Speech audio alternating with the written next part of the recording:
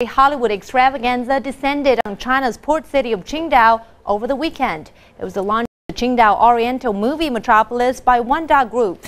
Martina Fuchs reports from the future mega film and television park and shows how it fits into the overseas ambitions of China's richest man. It's the grand opening ceremony of the new Wanda Movie Production Center here in Qingdao. Some of the most famous Hollywood celebrities will walk the red carpet here as Wanda is hoping to boost the collaborations with US celebrities as well as to better connect with the global motion pictures industry. Look at these shining stars.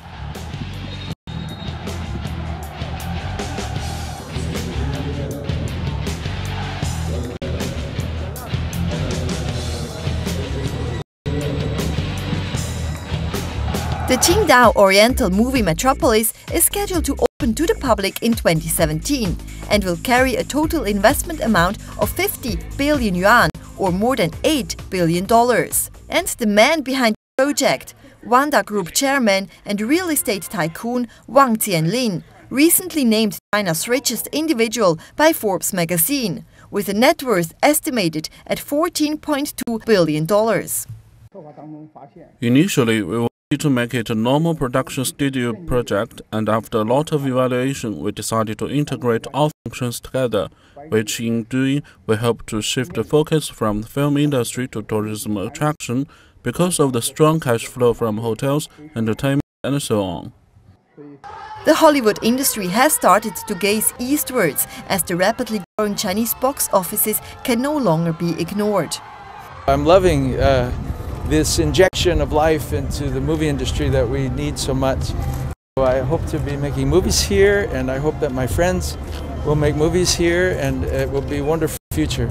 In Beijing, consultancy Ant Group says China will soon overtake the US when it comes to ticket sales. China's movie market developed very fast. From the perspective of moviegoers, the number hit more than 470 million in 2012, and this year the number will definitely exceed 500 million.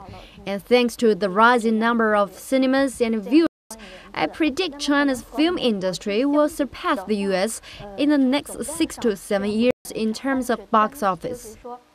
Wang is on an overseas expansion spree. Next year, Wanda will be the world's biggest property company and the biggest hotel management company in 2015. Now we are the biggest cultural enterprise in China, but not that big compared with foreign counterparts. Therefore, our investment will mainly go to the culture sector. Wanda is expected to be the top 10 cultural companies in the world in 2020.